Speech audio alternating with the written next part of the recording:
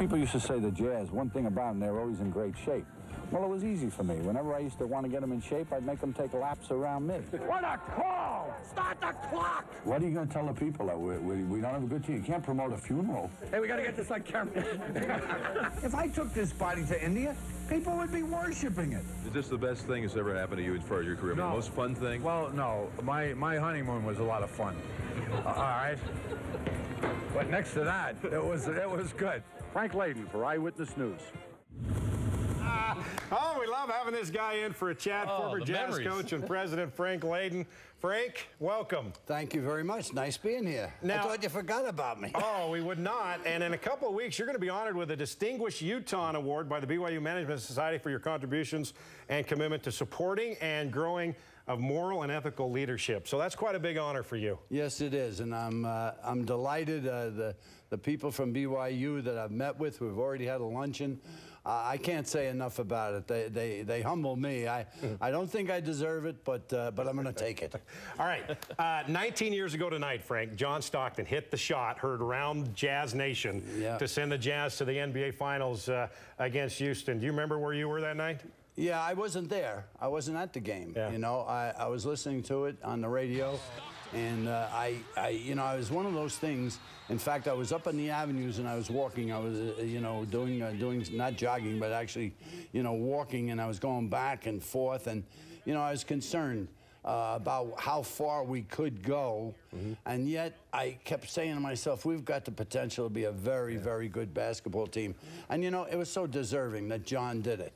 Because he worked so hard. And you brought him there. It's got to be extra pleasing to you because just, you know, a few years earlier, well, over a decade earlier, in the early 80s, Jazz were in trouble when you were coaching his team, and they almost didn't survive. Yeah. But on a golf course one day, you helped the Jazz survive. Yeah, I was up at Jeremy Ranch, and I got a phone call on a Saturday afternoon. A guy came out and said, hey, you want it on the phone? It's very important. It's Mr. Battistone. I rushed back in my car. I didn't know whether it was an accident or something was wrong. But he told me that we couldn't make the payroll on Monday and that we had to come up with somewhere in the area of about $1 million. And he was wondering, he was asking me, could I think of a way to do it? And the only thing I thought the greatest asset we had was the #1 pick and in the draft. And I said, well, I was already having discussions with the agent for Dominic Wilkins. And so I said, well, maybe, I don't know, maybe Atlanta would come up. And so I called Ted Turner, and believe it or not, he was home. And I told him, I said, Mr. Turner, I'm looking for $1 million in cash. I got to have it Monday, and it's for the rights to Dominic Wilkins. There's not any guarantee you're going to sign him. That he doesn't want to sign with us. He told his agent that he absolutely would not play in Salt Lake City. So anyway, as it turned out, I got a call back from Stan Kasten, who now is the fellow who runs the Dodgers, and he said, we can come up with $1 million, but you have to take a couple of players off our hands. He said that are making a lot of money. One was Freeman Williams, who was a great All-American, but didn't cut it in the pros, had some problems, personal problems. And, of course, the other one was Deuces, was John Drew, and he gave us a lift. He wasn't as good as maybe he wouldn't have helped us over the long range the way Dominic Wilkins was, but for 2 or 3 years, he was outstanding coming off the bench. And Drew is part of that 1984 team. We always talk about Stockton Malone, but that 84 team was the breakthrough that possibly saved the franchise because you got to the playoffs that year and won. Yeah, and you know, one of the things was that when we got the money, we got $1.5 million. Ted Turner told me, he says, son, whenever you ever need money and you're desperate, never ask for exactly what you need. He says, always ask for more, and he sent $1.5 million. But that 84 team was built, and we had a good bench. We had veteran players. We talk about Kelly and Paulson, you know, some players. We had a great players, and of course Adrian Dantley was, you know, Hall of Famer, and Mark, and of course the great John Stockton and Karl Malone, and you know, but the other guys who have always helped, I always thought Bobby Hansen played a big role in helping us. He was one guy who was willing to go out there and give his body up and play tough defense, and you know, we had a lot of guys like that, and of course, you know, I'm thinking of who the guy still lives here. Thurl Bailey. Thurl Bailey. Thurl Bailey. Yeah. I mean, and has stayed in the community and really been outstanding here. But these guys, it was a team that was put together, and it was just perfect. It was just ready to go. So in a matter of 3 years, you avoided bankruptcy, and you kept the team here, and you won your first playoff series. Yes. Okay, but now you had fun. Nobody seems to be having fun like you did anymore in the NBA. No, because you provide us with a lot of laughs. Yeah, you know what?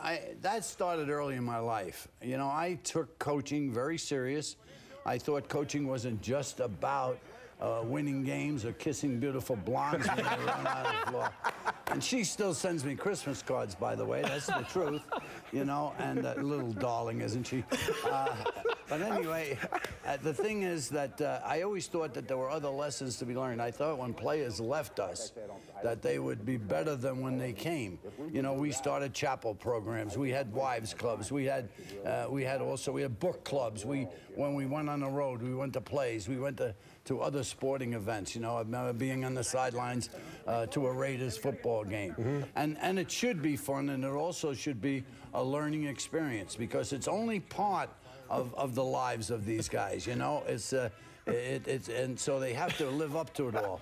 And of course, well, you know what? This was when the team wasn't good. I had to sell me. Yeah. You know, and I had to make it sound like it was fun. And I still think the reason that it's not fun anymore is because of the high salaries. Yeah. It's because of the high price of the tickets.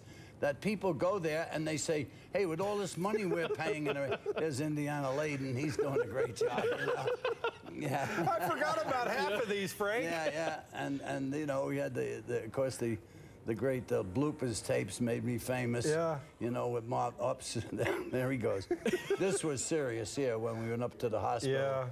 Yeah. We visited the hospital, and I played Santa Claus and still see a lot of kids.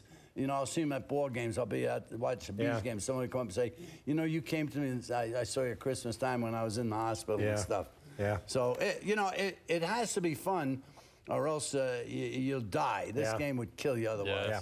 All right, stick around. We're going to come back, and you're going to talk about your relationship with Jerry Sloan, the situation he's going through. That's coming up more with Frank Layden in just a minute. I'd love to. Obviously, you're very close with Jerry Sloan. Tough news that Parkinson's disease and Lewy body dementia. Here's your thoughts on Jerry and what he's going through. You know, Jerry, to me, was what sports were all about. Again, you know, we were talking before the show about money. And players now a lot of times are concerned about how much money they're going to make. And how I think Jerry was the type of guy, he played the game because he loved it. And that's how he played it. We talked about Trout, how he dives over fences and steals bases, even in spring training. Jerry played the game the way it should be played. He gave it everything he had all the time. And when he brought it onto the court in coaching, he was the same way.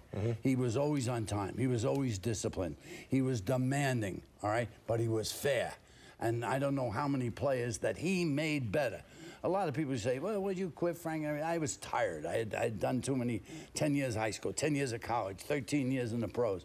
It was too much. But Jerry brought us up a level. He raised the standards, you know. He made us much better than I thought we ever would really be. And, you know, the game with Houston was perfect proof of that. And then when we got in the playoffs, you know, a break here or there, who knows? You know, people forget that we lost Mark Eaton, and we didn't have him against Houston. Houston won 2 championships when Michael Jordan was playing baseball. And I think we would have got one of those, you know, and so that was a tough break. And then the last game we gave Chicago, which might have been the greatest team ever, everything they could handle. And that was Jerry Sloan. He was demanding, he was driving, he was never allowing guys to just say, it's good enough, I just want to get by. And I'll tell you why. We got guys in the Hall of Fame right now, and I know they feel the same way as I'm saying it right now, is they know that he got them there. He made them play up to the best they could be, and people out of a small market like this took them right to the heights. You know, Coach, Jerry was as tough as they come, but there was another side to Jerry. There was a soft side to Jerry, wasn't there? Jerry's very generous. Yeah. I mean, if you go back to his hometown, McLeansboro, all right? You see the Sloans are all over the place. Yeah. It's a park, it's a tree, it's a you know, part of the school. It's, you know, he has given back more than enough. And you know, well, I'll tell you what, he tips, it's 100%. You know, I mean, you know, he's that type of guy. No, he's not a type that in any way is smug about his successes. If anything, he's humble about them, and he is one of the most generous men I know. You know, every time the staff used to go out, Jerry would take everybody out to dinner after a game, would be on the road. He always picked up the tab. You know, and then the other guys got the per diem and everything else. But Jerry insisted that, hey, listen, I know I make more money than everybody else here. And he always. The other thing about Jerry, he was an excuse maker. He didn't blame the refs. He didn't blame injuries. He didn't blame people. You know, he said, this is the cards we were dealt. We gave it everything we got. That's all we can ask. And I think that's the way athletics should be played, should be coached, and the way we should accept it as fans. You know, the biggest compliment you can have is someone that you're combative with a lot. Kenny Mauer, the official now in the NBA, one of the top officials. I saw him after a game at a 7-Eleven. I said, so what do you think of Jerry Sloan? And he goes, he's one of the toughest, meanest guys that you'll ever see. But he is fair. Yes, and that's what you said. Yeah, it's the same thing. You know, the questions that come up in league meetings about more pay for the refs, getting more refs so that they didn't have to work so many games. Jerry was always in their corner, and I think that the referees respected him for that. His fellow coaches, you know, a lot of them, oh, you know, Jerry's mean, Jerry's tough, Jerry's that. But I never saw I've never met a coach who said Jerry isn't the best, you know, and they wouldn't like to be like him and have his standards. I mean, Jerry's a guy that he starts out the first meeting and the first practice in the beginning of the season is, hey, this is the way it's going to be, and it's going to be my way or the highway. And so, and he's going to fight now too. By the way, this game he's in now isn't over. I've been out with him, and Jerry's going to be fine, and we just got to love him more. That's all. That is awesome to hear it from you. BYU Management Society, Utah, Distinguished Utah Award, June 14th. BYU is finally getting it right. June 14th. Yeah, people can get tickets if you want to come see Frank, and Jerry Sloan's going to be there as well with Tammy. Yeah. Go to that website right there, saltlake.byums.org. Let's do it again next week, shall we? Let's do it every week, and we'll have you winning Tonys in no time. All right. The Frank Layden Show, I like it.